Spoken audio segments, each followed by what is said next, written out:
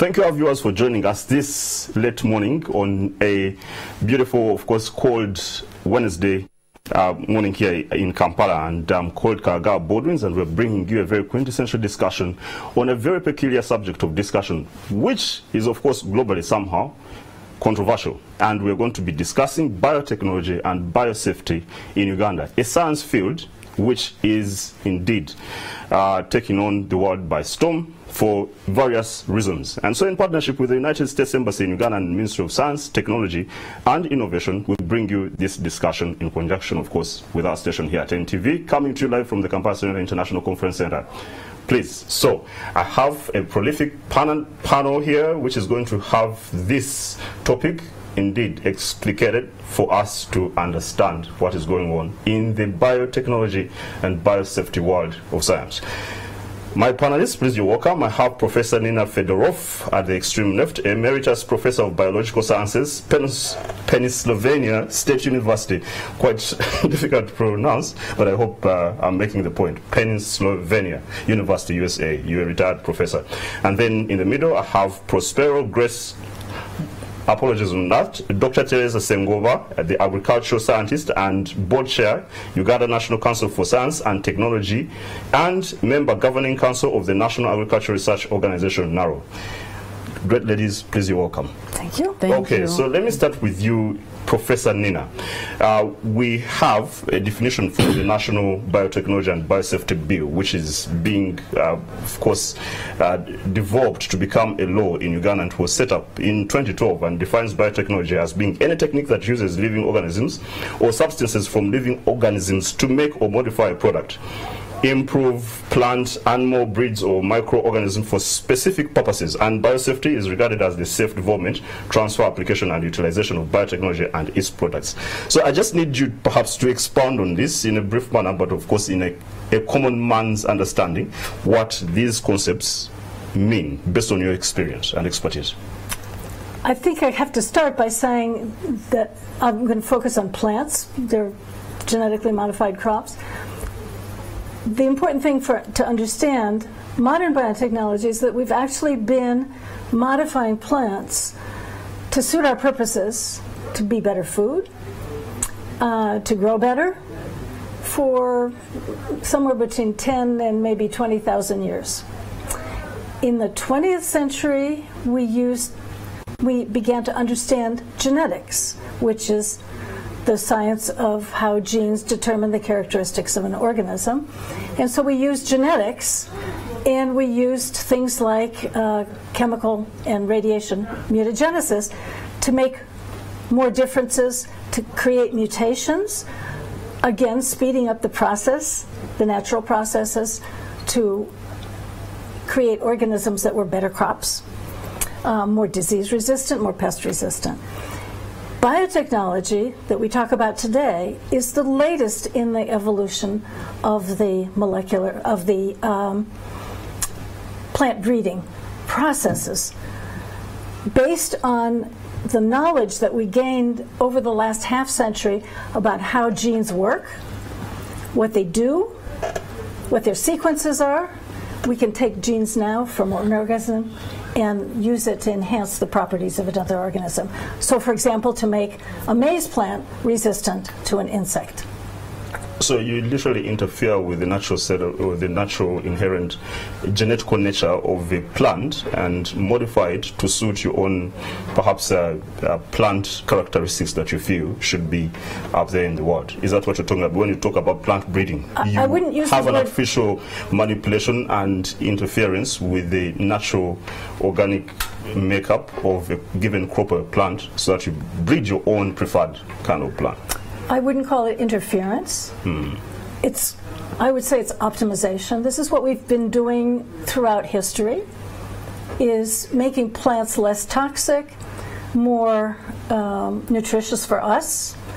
And this is simply the latest way, by adding a gene from someplace else, or modifying the genes of the organism to be, again, to have properties that are more suitable to us. Okay.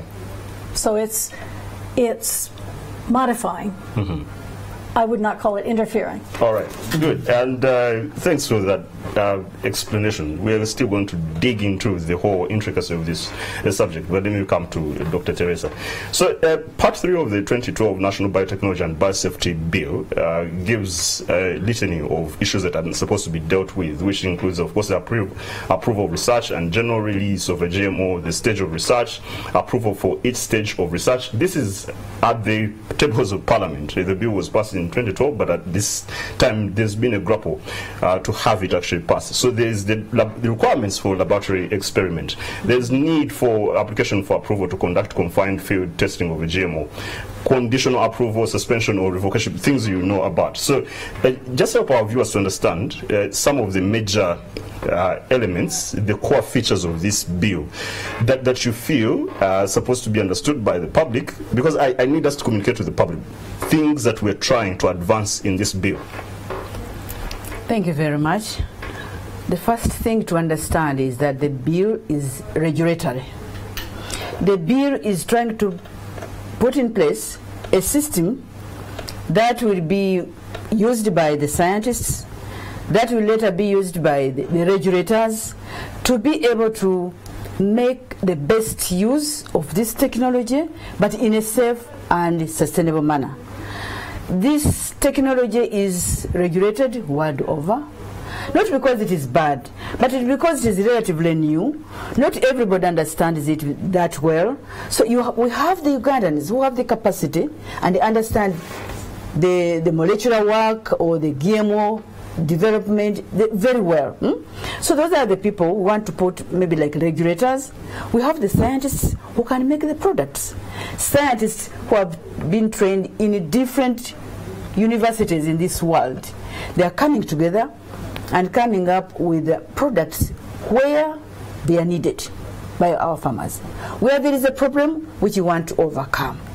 So they put their product to the regulators, who should also be competent and have been prepared for so many years to be able to check what the science are bringing on the table and make sure that it is safe for use by our people, and then approve it. So it is really regulatory, so that scientists don't do anything or whatever they want. No, they do something according to set procedures, safe monitoring, safe evaluation, and then use. And Dr. Sengwa, you feel we have the capacity to do the regulation, to do the monitoring, to do the blockaging of actually maybe hideous and products that can be of a dangerous nature? Do you feel we have the capacity as scientists? And of course it puts into question scientists, monitoring scientists, and how that comes to play into the favor of the general population. We have the capacity.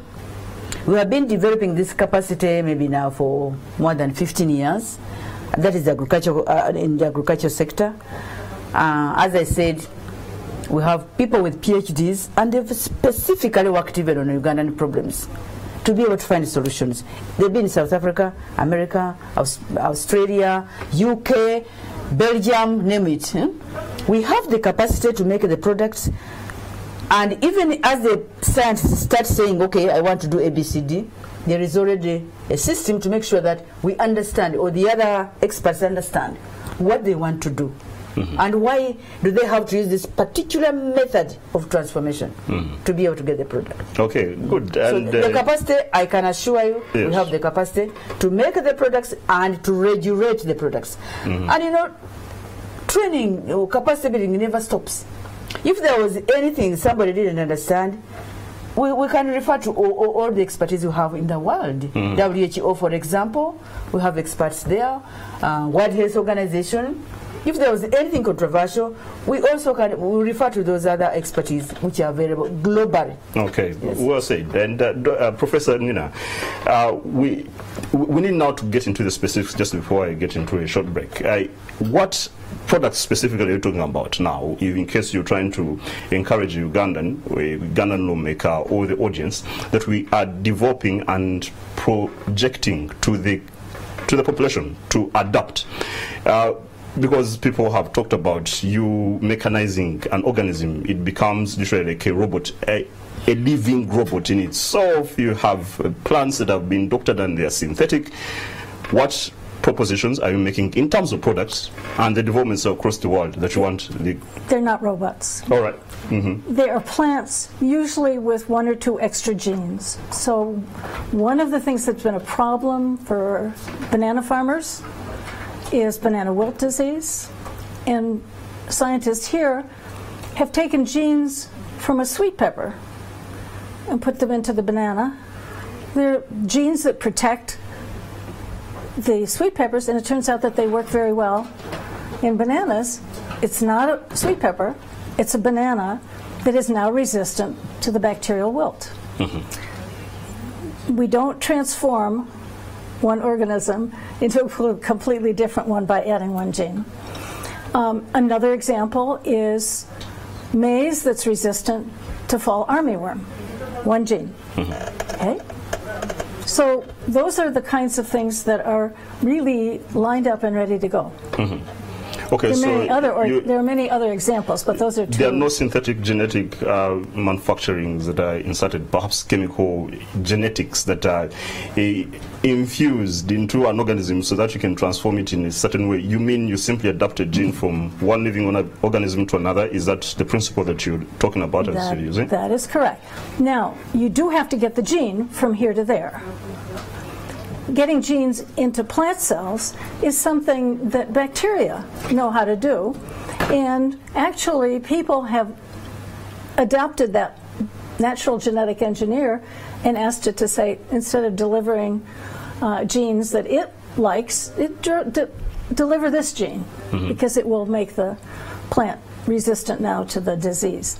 So I'm going to probe much further, of course, into the more intricate aspects and the controversies of the genetically modified organisms and the science of biotech, of course, and the biosafety that is implied. And we are online on YouTube, we are on Facebook, we are on Twitter, and you can go and make your contribution there. I've already seen the contributions that are being made. And after this break, I'm going just to set out some of those particular opinions that you're making. Let's go for a short break and we'll be right back.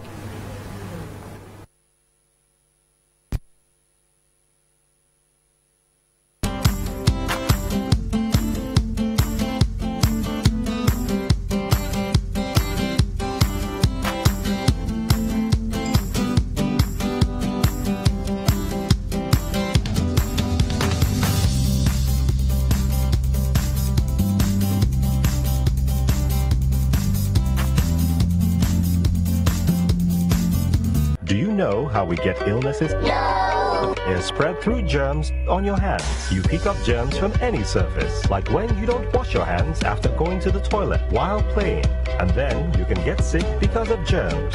That's why you need to fight germs to stay healthy by washing your hands and taking your bath regularly with antibacterial Dettol soap that's trusted by doctors. That gives the best germ protection ever against many illness-causing germs. Your hands with the soap every day.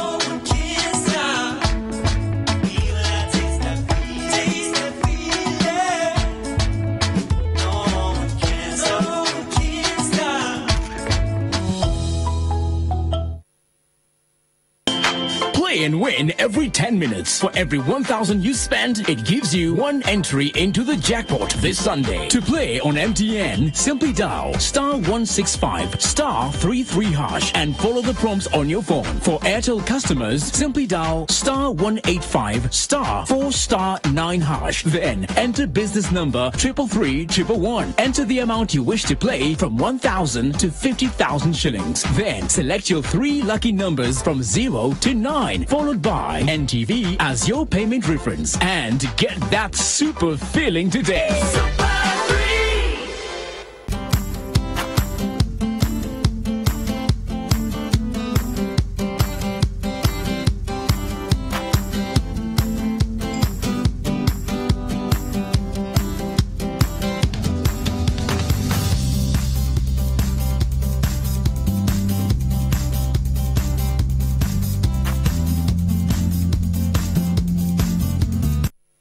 Continue to go and contribute.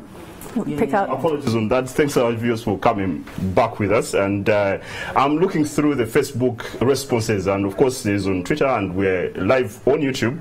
And I'm seeing Tesla Issa saying that this is a sure death therapy in daily dosage.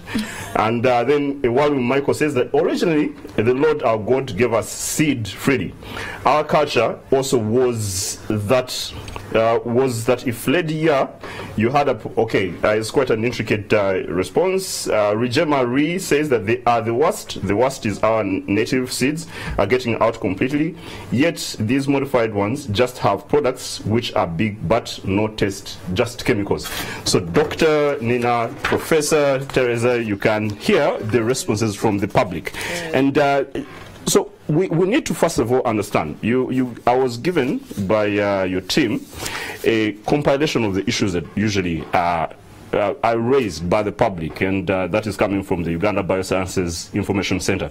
And you make a response to the impact of GM crops on human health. You say that numerous studies conducted over the past 3 decades have supported the safety of food derived from GM crops. Consumers have been eating food containing GM ingredients since 1996 with no evidence of harm demonstrated so far. But you can hear the fear out there. Even if you made this just a very open dialogue with the community whole, you would get the very wrathful kind of response, negative, either out of naivety or perhaps out of their own experience. So give us the evidence basis you are just grounding your proposition for us to have the law and to have GMO products. What was the evidence basis that was considered to have GMOs promoted in Uganda? Dr. Teresa. Okay. The scientists, they get the jobs of being, for example, a breeder, because there are so many challenges in agriculture which need to be overcome. And some of those challenges can best be tackled using modern methods. If there is a modern method which can help you to overcome a challenge, and you are employed to overcome that challenge, definitely you would also want to explore that modern method. So what is happening is that in agriculture today, like in Uganda, we have specific problems. For example, there was a cassava brown spot. The cassava brown spot virus, you can see the plant can look okay, but underneath the roots are rotting. Now, when you are faced with such a challenge, as a scientist, as a breeder, or even as a director in NARO, you have to look for solutions. Because every time you go to meet farmers, they will be showing you that such a challenge, such a problem. So in such a case, there can be the option of using modern biotechnology and overcoming that problem. So why don't you use it? So it is in that context that scientists in this country should be able to use the modern technology to overcome our farmers' problems. We are working on crops like cassava. It's Uganda, it is African, very important to us. It's not important to other people, but we have to master the technology to be able to improve our cassava, to improve our bananas, to save the maize, for example, from drought. If you go to Kasese during a maize season, you can be impressed. You have acres and acres of maize. People are coming from the mountains to come and grow maize here, and apparently they would go back after harvesting their crop. But sometimes they are hit by drought. Oh my goodness, they're hit by drought and people go back without a harvest. If you're a scientist and you know there is a technology which can help you to help farmers whom you are working for, why don't you use that technology? Now, when you use that technology, apparently, as I said, it is regulated. So that means it's supervised. It's supervised, so that you don't go overboard, you don't do it. So it's regulated, your worker is monitored, so that you get the product which is needed and which is going to help this country transforming its agriculture. And by the way, I have to add, not the GMOs, when they're produced, they will not be pushed on people. It will be just like one variety out of so many varieties. It's a choice. It's something being put in the basket of our people, and they have the opportunity. Those who know about it, those who want to use it, will use it. And I'm sure others will copy. True. Yes. Okay. If it is good, if it's a good technology in agriculture, it will just go by itself. Yeah, so the adoption was taken on because of crisis and the because of the needs. Yes, all right. And the offer, what the technology offers. Yes. So Professor Nina, you see GMOs are suspected to be a double edge. That as you do this particular modification, okay, as you have advised me, somebody can, for good, somebody else can actually do it for bad. And in the highly influential U.S. National Research Council, which I guess you're very familiar with a report titled that Biotechnology Research in an Age of Terrorism, Professor Gerard Fink expressed concerns about the ever-present dual potential, what I'm talking about, the double-edged sword, of this kind of research, when he argued that almost all biotechnology in the service of human health can be subverted for misuse by hostile individuals or nations. So you are a biotechnical or biotech scientist, and of course you're very enthusiastic about this. But don't you feel the dangers of this particular technology itself? What is your advice on how to deal with these risks? And do you understand the risks that people are actually afraid of? Yes, I do understand them.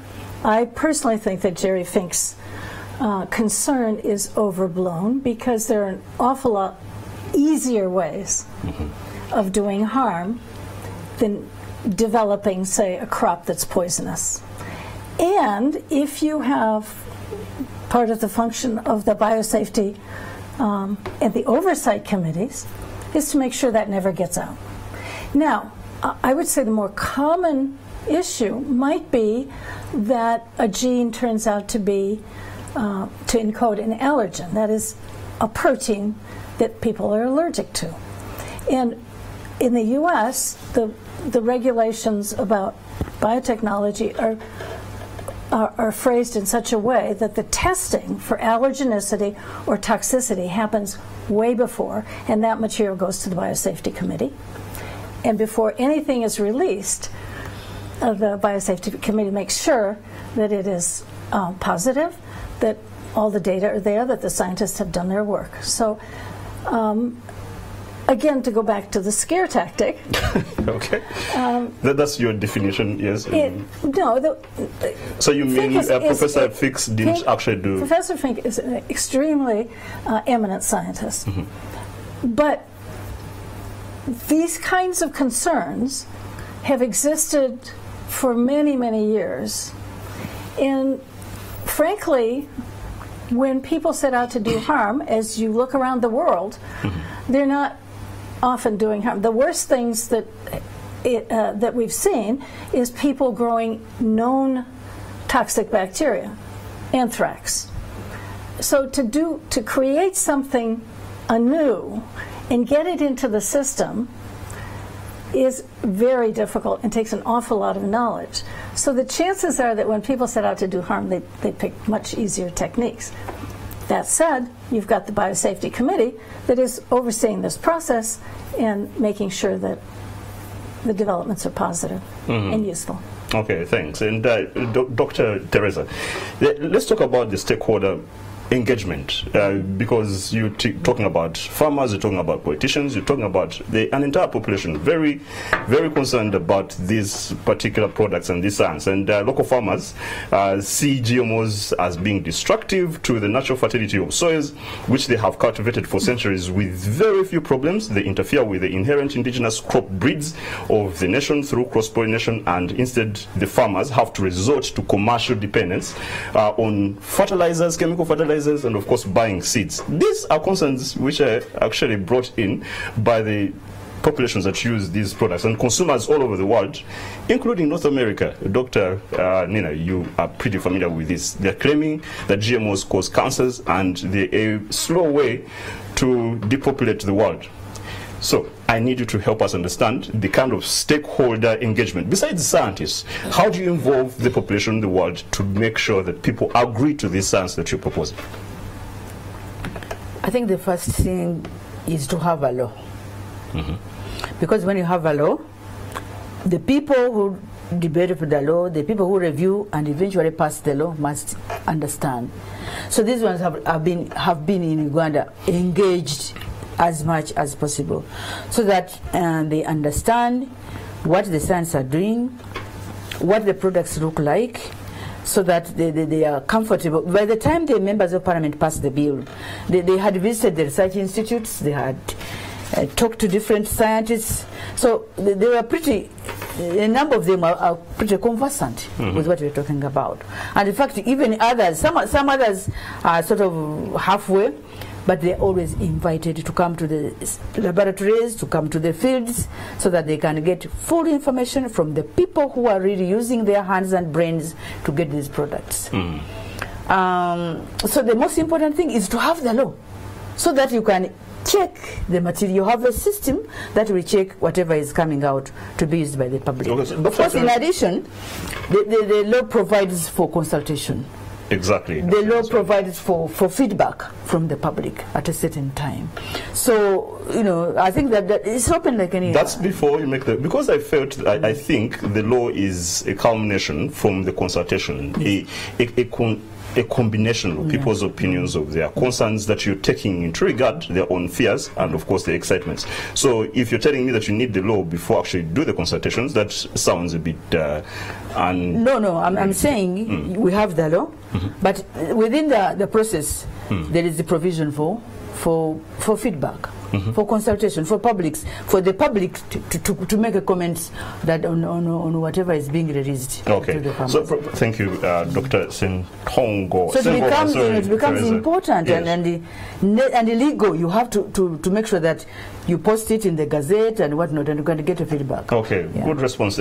Professor Nina, just before I bring in the public, watching, viewing audience to call in, and also to keep more citations from online, just help us understand the economic argument, okay? Of course, biotech scientists are very enthusiastic about this, as I said, but so many other people are complaining that GMO seeds are non-regenerate, because if you give me a seed which I cannot have a replicative, regenerative effect, that if I get this seed today from the ground, I take it back into the ground, if that cannot happen, then that seems like a fleece. It's a commercial, industrial design to make people dependent on industries that are actually producing these GMOs. So help us just to understand the economic dynamics about this, and how you think actually the world will perceive you with this in the backdrop. Well, to begin with, it's not true that you don't get seeds that can't grow. Okay? You can get a GMO seed and replant it, and it grows? Of course, and for the seeds from that plant will grow. The reason that people buy seeds is because there's a whole industry in the world that guarantees excellent seed to give you the highest harvest, disease-free. If you save your seeds from your last harvest, the chances are that some of the diseases that you had last year, you'll have again this year.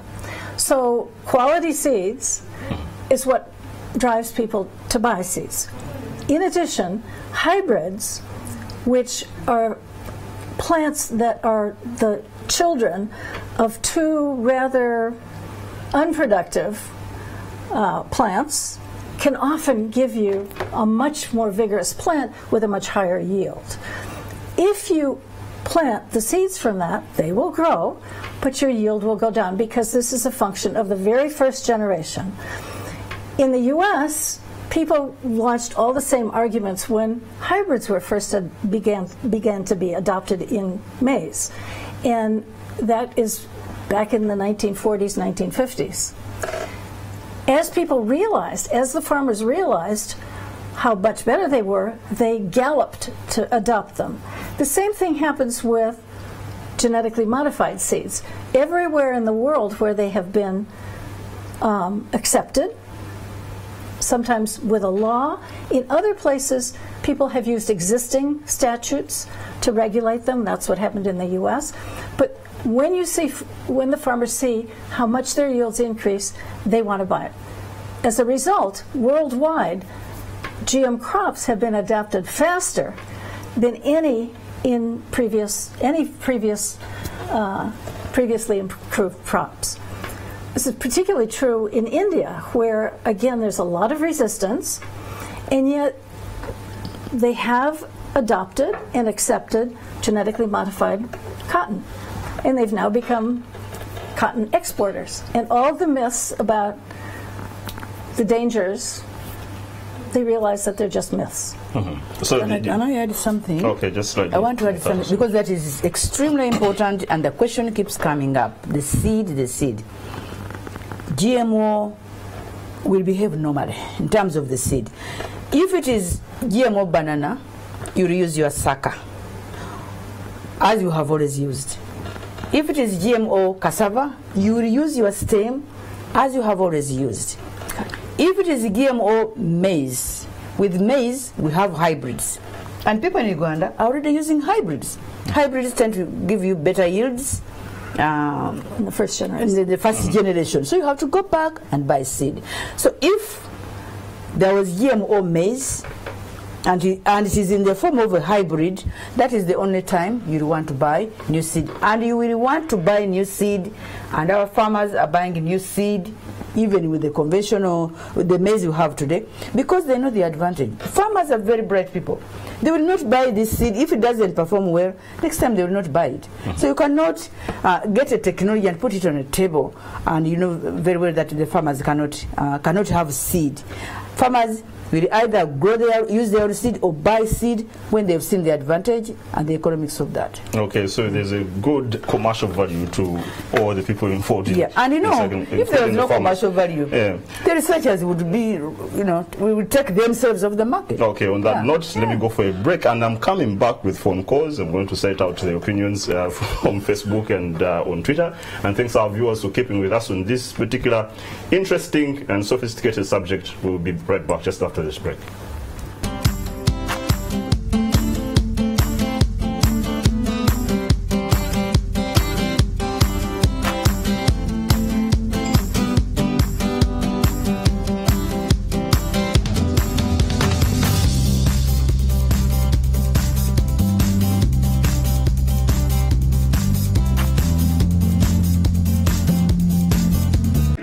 Witness the most exciting cultural experience with the biggest names in the African music like Oliver Mutukun, Habib Koite, and Hoba Hoba Spirit, alongside the amazing local talent led by Michael Owuma, Waiki Bender, and other performers like the extremely talented Basoga Sound Xylophone Group, the exciting Zizi Adungu Group, together on one stage in the biggest 3-day African Cultural Music Festival in East Africa, in Katurikira Chidandongo District, from the 16th to the 18th of November. The Mzizi Sounds of the Now Festival.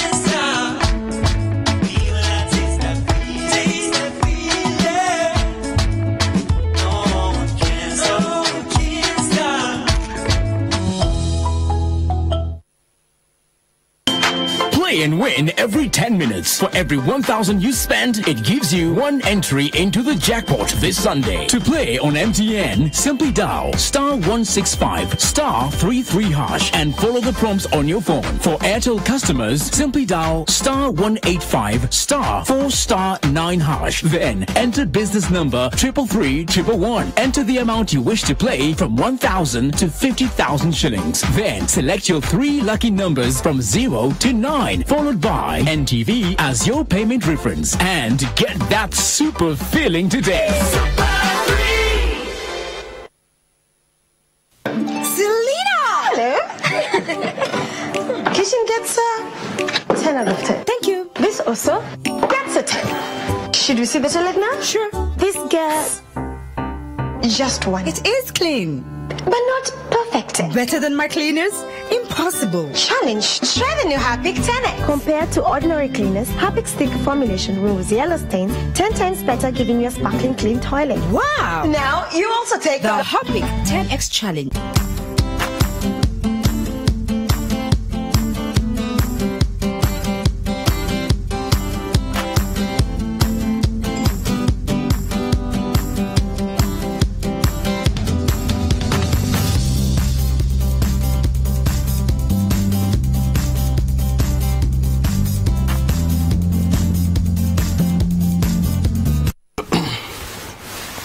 and thanks for joining us again. I'm Karagawa Baldwins, and we are discussing the intricate subject of biotechnology and biosafety. And there is a bill which was tabled in 2012, and up to now it's still on the shelves, not yet signed.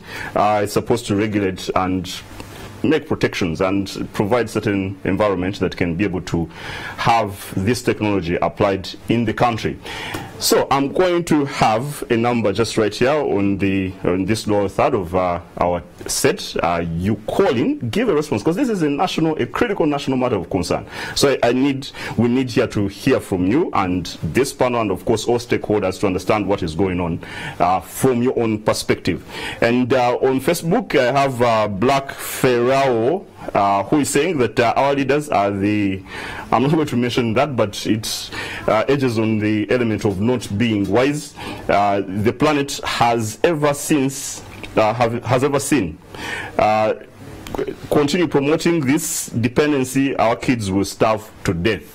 That is a response. Unfortunately, I don't have my panel, Professor Nina and Dr. Teresa. I don't have any positive responses on Facebook, so let's hope that the call-in is going to provide that particular flavor of positivity about this technology. Dr. Teresa, just help us to understand again, because it's the law that we are all seeking up for, to give us a regulatory framework and to see how we can have this technology adapted in a more sane and acceptable manner. Why do we need this law? Can't we use GMOs in any ordinary manner that perhaps we're using ordinary seed? Yeah. Somebody could ask why the law. Why is the law? I said we've signed the Cartagena, it's called the Cartagena Protocol on Biosafety. Because, as you said, this is a global issue we are dealing with. So that requires to have a regulatory system for genetically modified organisms. Because, we're talking about food. Food can be can move from one part of the country to another. So since this is a global issue, we are parties of the Cartagena Protocol on Biosafety, so we need a mechanism to make sure that... When was the Cartagena Protocol established, or rather around 1970s, 71, 72, 73. Okay. I think that's when we signed the protocol ourselves. Yeah, and many countries in the world, over 100 something countries, they have signed, so that there is some working together on this matter of how... Okay, just lastly, before I get to Professor Nena and I pick up the cause, address the issue of corruption, of susceptibility to corruption by scientists from, of course, the global biotech scientists and companies that are producing these GMOs and proposing this technology. That actually the scientists who are proposing to be part of these regulatory committees and to be part of the lawmaking might be corruptly kind of bought off to have things which we, the ordinary people, don't understand, to be produced and to be introduced into the country. Yeah, you are saying as if they would be bought off to produce something which would be bad. Yes, bad. Exactly. There's a sentiment out there. So I'm just trying to make a citation of these comments that are coming in. Anyway, what I want to emphasize, in the case of Uganda, it is our people. Our people is going to share the same food. Their children, their grandchildren are going to eat the same food. If you are producing a bad food, a poisonous food, then for me it doesn't make sense. I'm sorry to use that word, because you can only be bought off if you are going to make Mrs. money. What I know in Uganda, the corruption is around what? Money, finances, goods, whatever. Being more advantaged than others. So I can't see how somebody would buy, like the regulator is off, to approve something which is bad, now to kill the people and to kill yourself as well. No, I don't think that one is likely to occur. Okay, Professor Nina, thank you indeed, Dr. Teresa. So as we talk about is there anything you want to add about this? Because I wanted to talk about you to make any kind of commentary on the future of this biotechnology. Do you feel it's a... I think what I'd like to add is a less extreme case, and that is that there's a common sentiment out there that it's the big biotech companies that are trying to control our seed supply. Well, frankly, no biotech company has the power to force a farmer to buy their seeds. The farmers buy them if they're better. That is, if they bought Monsanto seeds, and they were expensive, and they didn't profit them at all, they wouldn't buy it again. They're not so dumb. So to give you some numbers on it, the farmers who have adopted biotech seeds, primarily corn and soybeans, worldwide over the period from 1996 to when the study was done in 2014, the average income of farmers increased by almost 70%. That's a big jump. That's why they go back and buy more seeds. That's on basis of which research? This is a gentleman, an agricultural economist in the Netherlands. Okay, so the future of technology, I hope I have callers on. Hello? If I have a call, please get it through so that we have the conversation extended out of the studio. Hello? Okay, not yet. So the future of this technology, because if you're facing this kind of not universal, but overly spread, worldwide, yes, spread resistance and an impassioned kind of, distaste for this proposition. What do you feel is the future of this particular technology? Do you think it will reach a point and the world just comes to terms with it? And just the way we take on planes now, of course, I think in the early 60s it was a serious, unfathomable issue to think that you can fly in the air in a big object. So do you think we'll reach a point when GMOs are really not scary as they are now? Or in your own assessment, it's not going to happen? Well, for most new technologies, there are a period where there are stories about the terrible things like microwave ovens cause brain cancer and so on. That's very common. When the Green Revolution strains began to be adopted, there were stories that they cause cancer, infertility, the whole gamut, okay? This is very common. What's different today is that those myths have been propagated by organizations and people that actually make money from vilifying the GMOs. The GMO. Okay. Just on that point, just a slight pause on that, because let's interrupt a little bit. And you're making a very brilliant point. It's just I also need to hit to the core here. Hello? I can hear somebody calling. Hello? Somebody online? Hello? Yes, madam. Good morning, and just tell us your name and where you're calling from, then proceed to your comment. I'm Alan. Yes, Alan, proceed please. Where are you calling from? And then you can proceed. Hello? I can hear you. What's your point? I'm saying if GMOs do not test, like, I'm calling from Kampala. Unfortunately, I need sound in studio, technical team. Please continue. Okay, she's gone off, and unfortunately I didn't also get what she was saying at that point. You're going to be interrupted quite frequently in this way. Yes, so continue on that particular aspect. Hopefully you still have the thread of the... The point is that there are organizations and individuals who make a living off of scaring people. It's an awful lot easier to scare people than it is to unscare them. Once you're scared, once you've wrapped a cocoon of fear around a technology, it's very hard for people to go away from that. You can pile lots and lots of facts on them, which scientists are happy to do, but it doesn't change minds. How do you change negative belief systems? That's a hard proposition. Okay, just a second. Hello, I can hear a buzz. Anybody out there? Hello? Hello? Hello. Yes, good morning. How are you? What's your name and where are you calling from? This is Dennis calling from Ginger. All right. I don't have sound in studio. Technical team. Yes, continue, sir. This is Dennis from Ginger. I can hear you very well. Yes, what's your point? This is not telling the public is that they have been picked by biotech companies like Biotech, Monsanto, and Bayer to tell us lies about GMOs, which are patented already. Okay, unfortunately, your line is breaking. Unfortunately, I don't think you're hearing anything. Are you getting anything? I didn't understand. Unfortunately, your line is breaking. Sorry about that. Yes, you got something? I think I got something like getting Monsanto seed and whatever, patented, and then we get lost in that.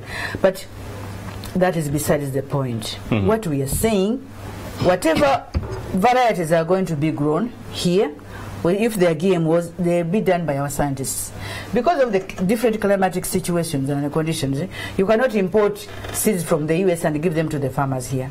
You can get, what we are talking about is genes, which are going to be put in our own locally adapted varieties, which will be released, like varieties are always released in Uganda, and the farmers will choose if they like that. Okay, so in your understanding and the past, and then things like maize, I mean things like cassava and banana, we have always said Monsanto has no interest in those things. So the fear is majorly not about actually the technology itself. It's about the perceived commercial intrusion into the market here by the products of other industrial producers. Do you get the distinction in that? Well, that is... So you're saying that actually there's no intrusion of foreign products that are done a result of the biotech that is... There is no seed. There is no Monsanto seed which is going to come to Uganda. There's no Monsanto seed which is on the market? No. It's just a technology. Because, you know, Monsanto was like the most famous biotech company. And has produced many products which are on the market here elsewhere, but not here. That's why people think everything is Monsanto. It's like a scare, Monsanto scare. Okay. But scientists, you know, have mastered the technology. They're getting genes from different things, and putting them in the crops where they could be of use. As the professor said yes, before. Professor. Can I add to that? Yes. That's not against Monsanto. As much as it's become the villain, the company villain, again, I stress the fact that Monsanto has been very successful, sold a lot of seeds. Farmers would not buy it again if it did not profit them. So you're in defense of Monsanto, and it's a conglomerate, it's a big multinational company that is dealing in this industry. I think it's the pioneer, one of the pioneers in there. Correct. So you understand where people actually attach the conspiracy that Monsanto is coming. It's a conspiracy theory. Any call online? Hello? Okay, no cause. So let's just have conclusive remarks, because I can't. But there is lots of responses online, on YouTube and on Facebook and on Twitter. So let's have conclusive remarks, especially. And Dr. Sentong, I need you to help us understand the status quo about the law, the bill. At which stage are we? What is the resistance aspect? And then, Professor Nina, you wrap up with your own. Yeah, to say the bill right now was passed by Parliament, but when it was taken to the President, some issues were raised. The President has always been very supportive of GMO technology. We have interacted with him like during shows and whatnot, and he has taken trouble to understand why scientists say they want to use it. I'm one of the lucky people, because the President came to Kawanda in 2003 and he said, with the GMO, my scientists have talked to me as far as food is concerned, you know, it is okay, because this is like one gene which you put among millions and millions of genes in the process, and then it is regulated, so it is the only safe for my people to eat. But at that time he said, when it is seed, then I want my scientists to be in control, not any other person. As we talk today, his scientists are in control. So I'm sure the President is very supportive of this technology, but there are many people around him, and the questions are being raised. So he came out and said, okay, these are questions being raised, please answer them. These questions have been answered by the scientists. They've been looked at by the responsible committees in Parliament, and I think now the report is ready. It is now being tabled again in Parliament, only to discuss how those issues raised by the President, how they've been tackled, how they've been answered. And I'm sure when the Parliament is also comfortable with the answers, the bill will be sent back to the President, and I'm sure he's going to approve it. It's a matter of time. Okay, thanks. As long as the answers which have been given are satisfying to him, and the scientists are his people, he can always ask more. But we hope and pray that this time he'll be satisfied. All right, thanks for that update. Yes, Professor Nina, just to wrap up communique on this discussion. The bottom line is that in spite of all the scare stuff that you can see on the internet and in publications, worldwide, GMOs have been a very positive force, not just for increasing yields, but for sustainable agriculture. To sustain agriculture in the face of global population growth, you need the most modern science, and you need to move fast. Climate is changing faster than traditional breeding methods will allow us to keep up with it. So that's the real bottom line. And for all the scare tactics, people have been looking for bad things for 30, 40 years now. And frankly, they haven't found them. Many, many studies have been done, and the GMOs that are on the market today are no different in nutritional value to those that were produced by older breeding methods, and there's no harm that has been done by them.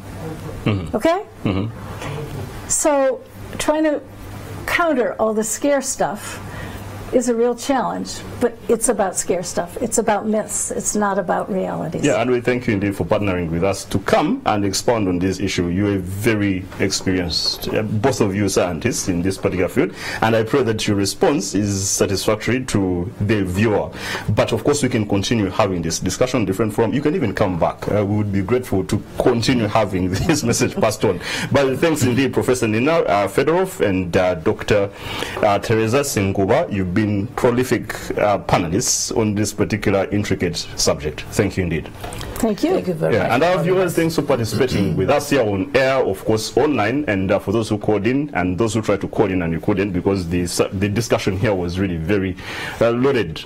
We thank you as our partners, United States Embassy in Uganda and the Ministry of Science, Technology and Innovation, for being our collaborators in bringing you this discussion. And if you are out there, you're a government institution, you are an NGO, you're a corporate company, and you want to have a focused discussion that is entirely of your choosing, come talk to our MD, talk to our sales team, talk to me, and please, let's have a great discussion and continue to make sure that we bring the world to you. This is NTV, Karaga Boardrooms. God bless.